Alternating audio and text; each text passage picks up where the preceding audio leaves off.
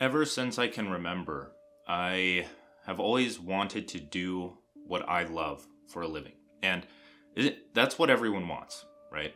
Everyone wants that, but everyone is screaming at them to do the complete opposite of what they want, right? So go to school, do whatever. You know what you're told to do when you were a kid, and what your parents thought was possible, what you thought was possible at the time.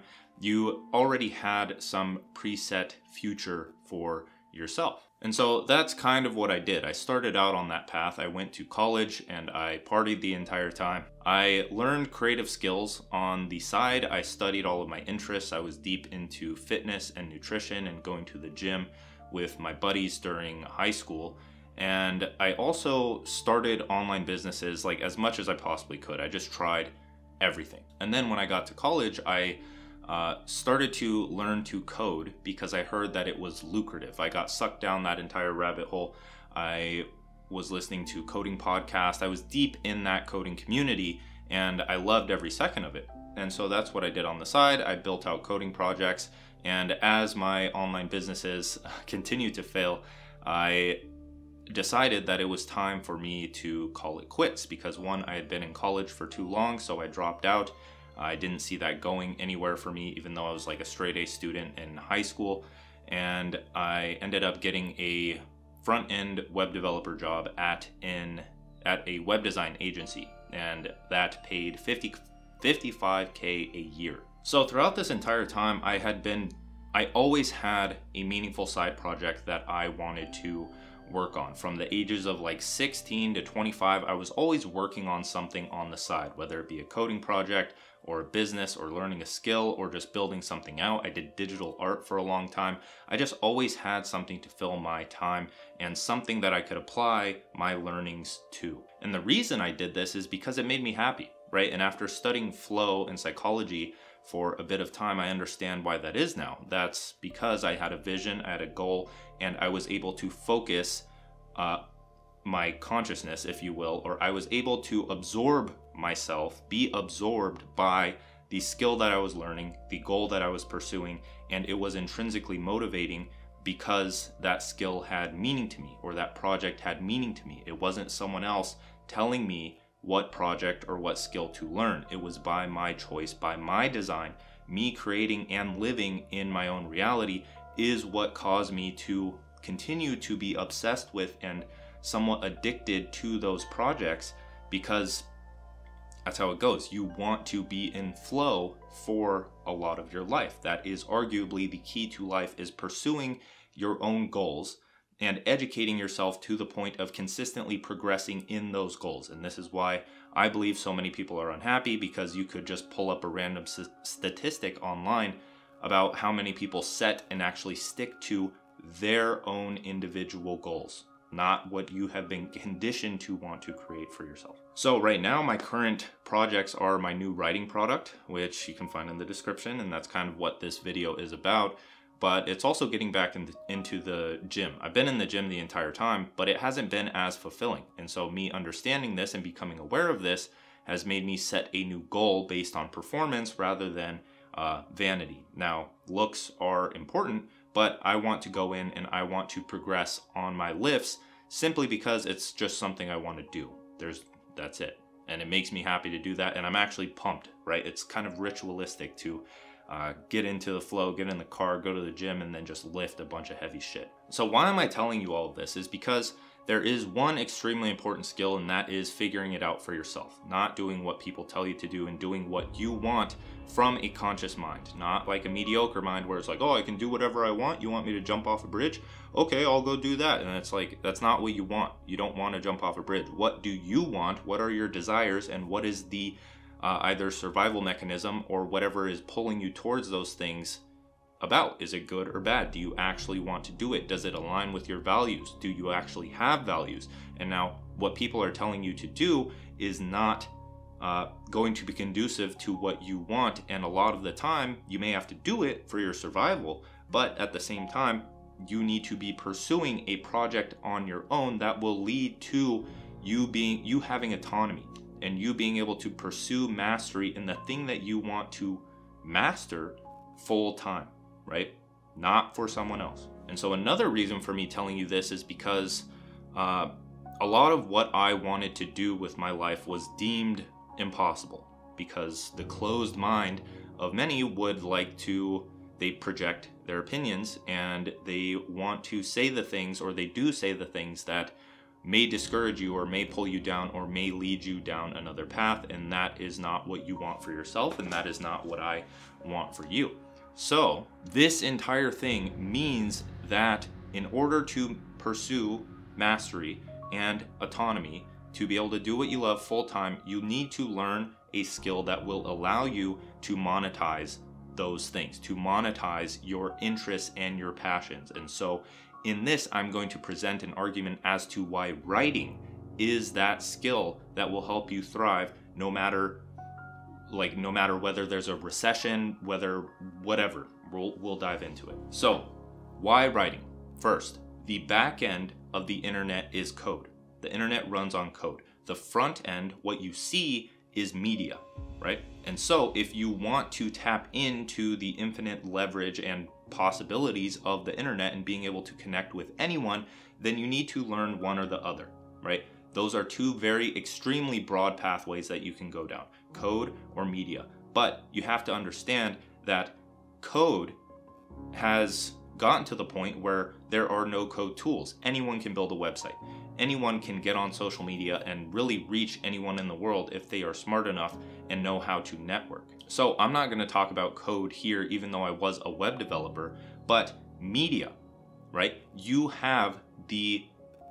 can use code or no code tools in order to distribute your media fast and to as many people as possible, and that is what captures attention. You need attention and you need people in order to get eyes on your products or services. If you want to make money outside of a job, you need to create a product or a service. So whether that be a course, a physical product like a bag of coffee if you want to start a coffee brand, or a service business, so freelancing. We're talking about writing here, so you could freelance with writing, you can freelance with other media-based, marketing-based skills. And what blows my mind is that some people don't see the power in this, right? What used to take a team of web developers to build out a membership platform for, let's say, a course or even just a community that you build, it would take an entire thing. And now there's a website that you can log on and build one in less than maybe 10 to 60 minutes, right? And do not ask me in the comments which one to go research. You have Google. Start using all of this stuff. And the thing is like, how does this not fuel you with like the most insane energy of like, I can do whatever I want now that I have these tools in the modern world that are on the internet that I can just like literally tap into. But instead, there's two types of people, right? There's the people that use the internet for distracting themselves, and then there's the people that use the internet to build leverage and make an income and spread a positive message and do what they enjoy. And yes, it takes time, but that's the main thing. That is the main differentiator between abundance and mediocrity, right? It's literally a flip of a switch of how you use the thing that's in your hand. So I talked about how I learned to code, but that's not one of my main reasons for learning to code. I wanted to freelance with that skill, and that meant that it was more so marketing than it was code. So I was building websites with website builders as opposed to just coding when I did get into freelance, right? Everyone tells you, oh, you need to learn this marketable skill. You need to learn e-commerce. You need to learn SEO. You need to learn all of this other shit. And that's what I did. But there was a problem. There was a reason that I wasn't making any money from these, is because I was so obsessed with building the actual business, building the website, making it look good, using my design skills, whatever it may be. But then when it came to acquiring customers, that is when everything failed, and that's when I didn't really do anything, right? You don't have a business if you don't have customers. So that once I learned about writing, which is what we're talking about, and marketing and sales and how they all intertwine, then things started to pick up, because I understood I need to get my message in front of people and present an argument for my services and promote myself and display my value online if I want access to these opportunities. So again, why writing? And now you have to understand that media, what people see on the internet and what catches attention, the foundation of media is writing. Tweets are writing. Threads are writing. Newsletters, blogs are writing. YouTube videos are from a written script, or at least they do the best from a written script because you can organize the message. Advertisements online, usually writing based. TikToks, Reels, short form video, also it's like me reading a tweet from my phone, right? That's what I do, is because the message is more impactful and I will outperform any dude with six-pack abs and a poor message with my high impact writing in various mediums, whether that be something like a YouTube video or even like a reel or a TikTok. But even then, I can just screenshot my tweet, put it on Instagram, call myself a writer because that's what I am, and outperform and grow to 230,000 followers without posting like a picture of my six-pack or something like that, even though I could probably beat out some people. But I just like writing. It's more private, right? It's more private, and I can dedicate myself to a craft and delivering a valuable message, as opposed to just joining in on the sausage fest online. So since this is a bit different from my other videos, because this one is more actionable, right? Some of my other ones are more abstract, which I enjoy doing, but I want to deliver some more value over the coming weeks, months. So towards the end of my videos, after I give context like that, I'm going to go over step-by-step either process, advice, or just a framework you can use to actually implement the things that I'm saying into your life and test them in practice for yourself. So these are my 9 steps for starting a one-person writing business. And just to, I guess, give social proof or authority, because it's important to show that I know what I'm doing. I'm not a writer. I don't have an English degree. You don't need an English degree. I don't think the world wants English degrees writing online. They want good, authentic, and impactful writers, which means high energy, aka talking about the things you want to talk about, and delivering it in your own unique voice, like you would be texting a friend. That's what social media is. This is digital writing as opposed to professional writing or academic writing. So I'm throwing a lot of the rules out the window with my writing, just because I like to write how I speak, and I like to write whether it follows the perfect fucking little writing rules or not. I like to write how I want to write and how I think it will deliver the most impact and the most value. So I'm just saying here that I average around $40,000 to $60,000 per month from my writing in about 2 hours a day of that writing.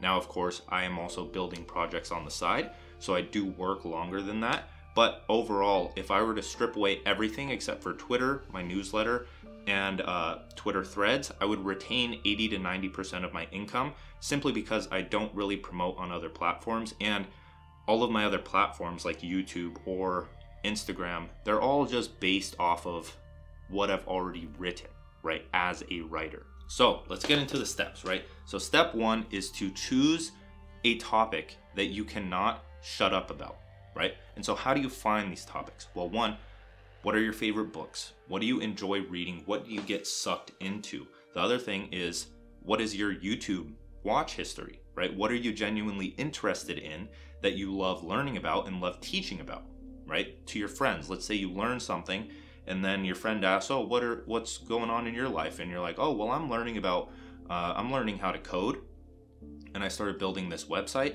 and it's really cool. Like, have you ever heard about HTML, CSS? And the thing that sucks is that your friends don't really give a shit about that, but there's an audience online that does, and they want to hear you talk about it, no matter your experience, because that's all perspective based. It's like, oh, well, I can't get online and say that I'm making $40,000 to $60,000 a month writing, so what can I do? Well, you can talk about it from a different perspective, right? You can post something as simple as 7 things that I learned about impactful writing, right? And then that is angled from a position that not only helps you build authority, but you don't have to fake it and like try to be this guy that makes a fuck ton of money. You just be the guy that is learning. Brand is what you do. So whatever you're doing right now, that's how you write, right? So if you're learning about something, then you are writing about how you are learning this specific thing, and you're teaching what you are learning. So there's a few other ways that was like YouTube watch history and your favorite books, but your favorite social media accounts that aren't meme accounts or they're value creators. They create value and they give good advice. So step number 2 is to brainstorm a unique perspective. Why? Because novelty catches attention. People like new things. That's why when you go out in nature and you're like, oh wow, this is so beautiful, it's novelty.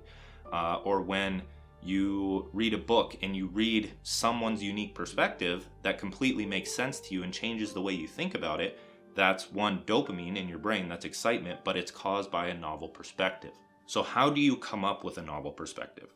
I want you to brain dump or write down, based on the topic that we wrote down earlier, common problems associated with that topic, benefits from overcoming those problems, and goals, common goals associated with that. What are you helping people achieve, right? That's where how-to advice comes in, where it's like, what goal are you helping them achieve and what problems are standing in the way?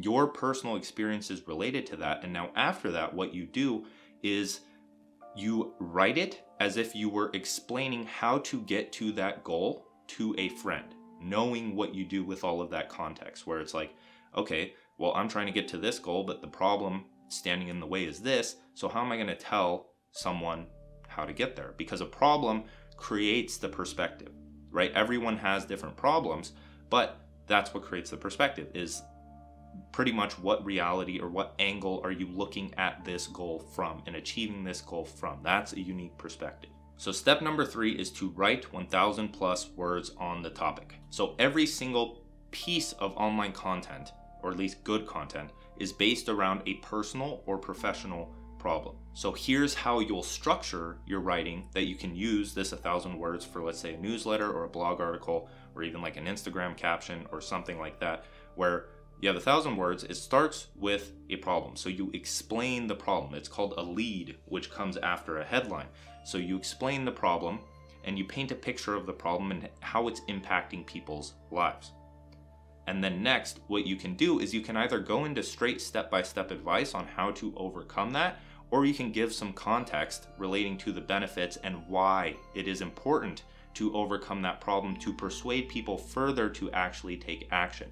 So it would go explain the problem, give context and the why behind why they should solve that problem, and talk about the benefits of overcoming it. So that's paragraph 2. And then paragraph 3, or section 3, is step-by-step advice on how to do that. It's the same thing as this YouTube video. All right, so step 4 is setting up a blog or a newsletter software. So this is mainly for building authority, right? Long form content builds authority more than like a short form tweet or reel or TikTok. Those are difficult to make sales on. And what people use those for is to drive people to their email list and sell once they've built authority with the depth that they provide in their content and holding attention for longer, right? So I rarely use fancy sales funnels or any of that shit anymore. I use what I call the 2-hour content ecosystem. So what that is I write a newsletter every week. I condense that into a thread. I condense the actionable part into a thread, which is actually step 5 of this.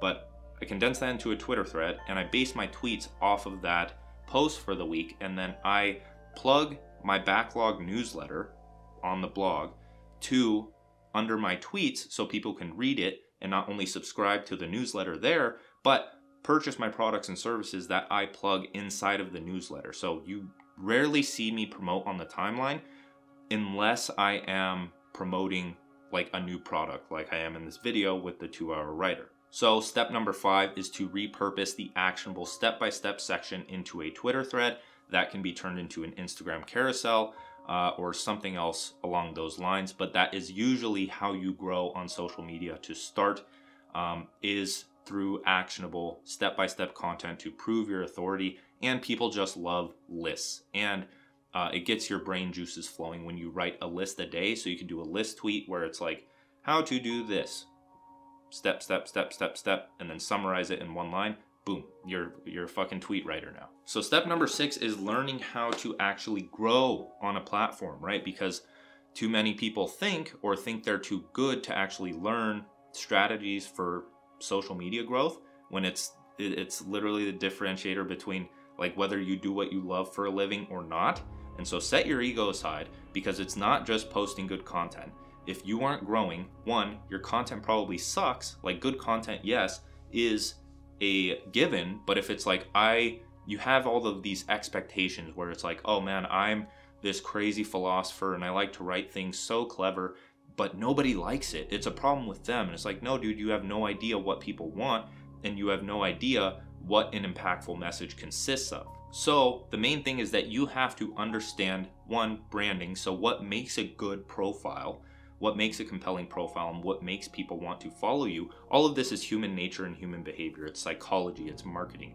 And then what you also need to learn is how to get eyes on your profile, because you can have the best profile and best content out there, but if you don't know how to get eyeballs on your profile, then you're not going to grow. So how do you get eyes on your profile? One, and the most effective way, is people sharing your content with their audience, right? So this is a retweet, this is a story share, this is a Facebook share, this is a YouTube share, this is people sharing your newsletter, I don't know. But then, so there's multiple ways to do this. One is networking with other accounts that are similar to you. If you've taken a basic social media growth course, you understand the importance of networking, and you understand that engagement groups are a thing. Now, I'm not a huge fan of engagement groups, but I am a fan of making friends, networking with them, and actually having someone that you can grow with online, sharing strategies, sharing each other's posts. It's a group of like 3 to 5 people that are like your close online friends, because your offline friends probably aren't doing this, so you need a new friend group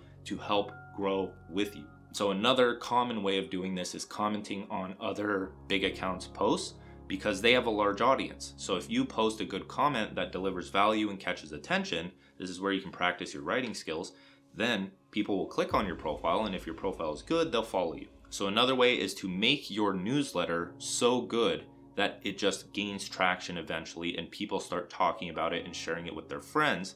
And it's the same with a YouTube video, where you see a long YouTube video and someone shares it and they're like, damn, this is so good. And you start building loyal followers from the start. And then a less taboo way than you think of growing is by paying for shares. And I'm not talking paid advertisements like Facebook ads or Instagram boosts or Twitter boosts or other things like that. You're paying. It's called influencer marketing. It's extremely important to learn in modern times, and it's really, you pay someone else to share your content, right?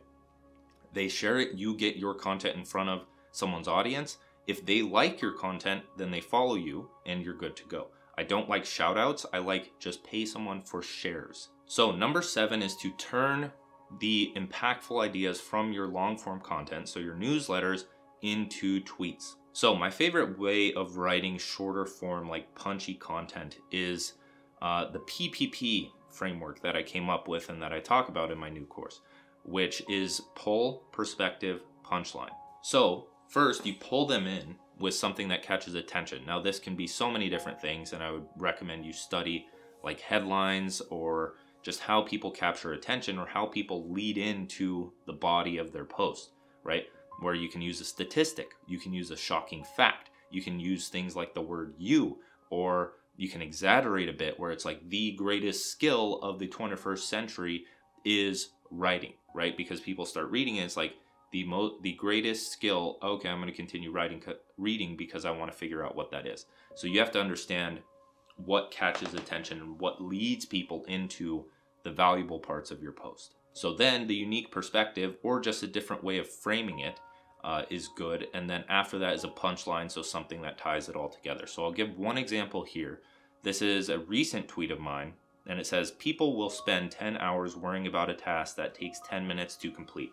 So not only there am I starting with people, which people relate with, right? It's like I'm going to read this.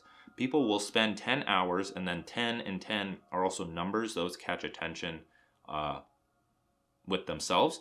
And this is also a unique perspective on like worrying about stupid things, right? So it's spending 10 hours worrying about a task that takes 10 minutes to complete. And that's the punchline in itself as well. So one sentence can have this in entirety, but let's go over a different one, right?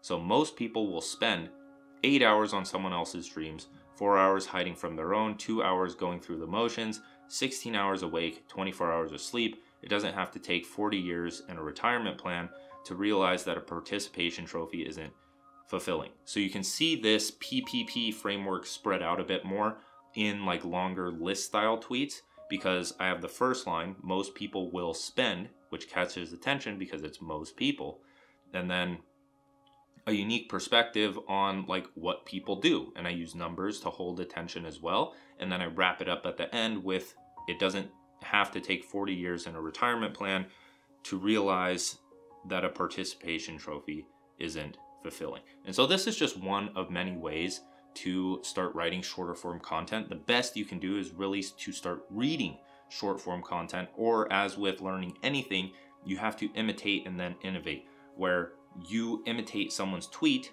right, and use it as like a soft structure for your own. And of course, do not copy it.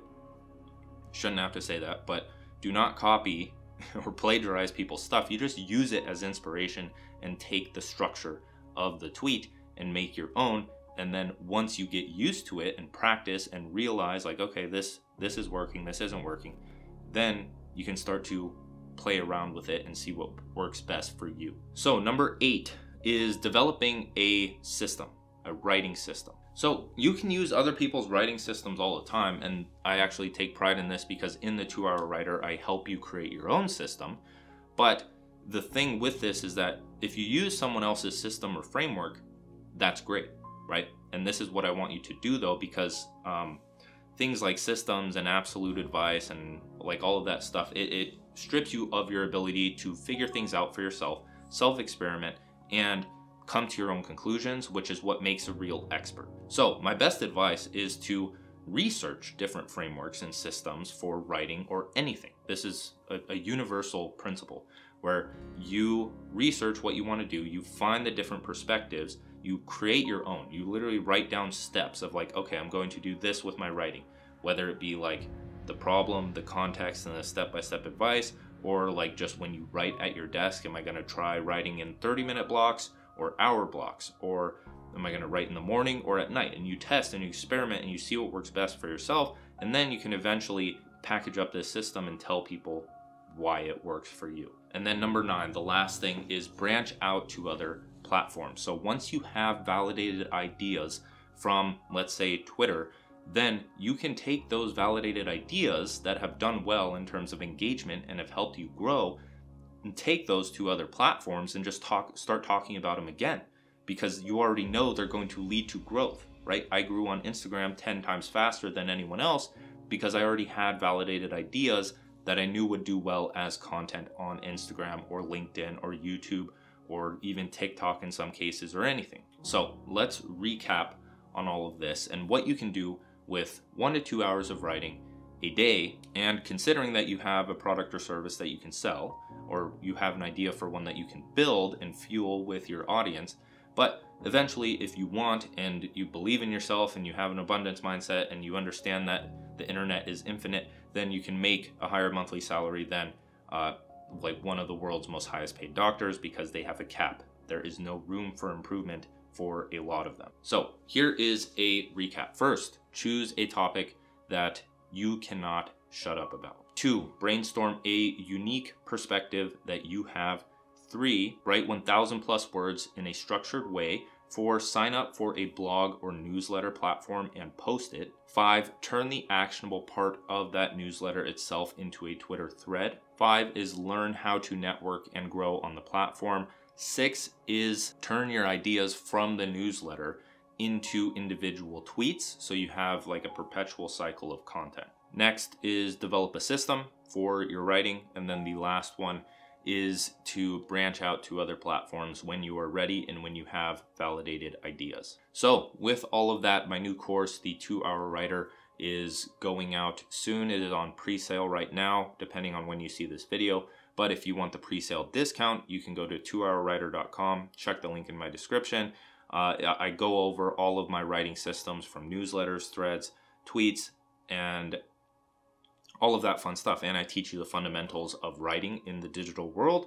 I even throw in some time management and like productivity stuff in there. So all in all, if you want to implement what we talked about today and a lot more, you want to understand the depth behind everything, because this is social media. This is surface level. Like, I gave you nine pretty in-depth stuff, but there's so much more to it. It's literally my entire life, right, that I need to get across to you and show how I structure it and how you can do it yourself. So if you're interested in writing being the foundation of media and breaking into this and being able to talk about whatever you want and build an audience, then check it out. Link in the description, and I will see you in the next video.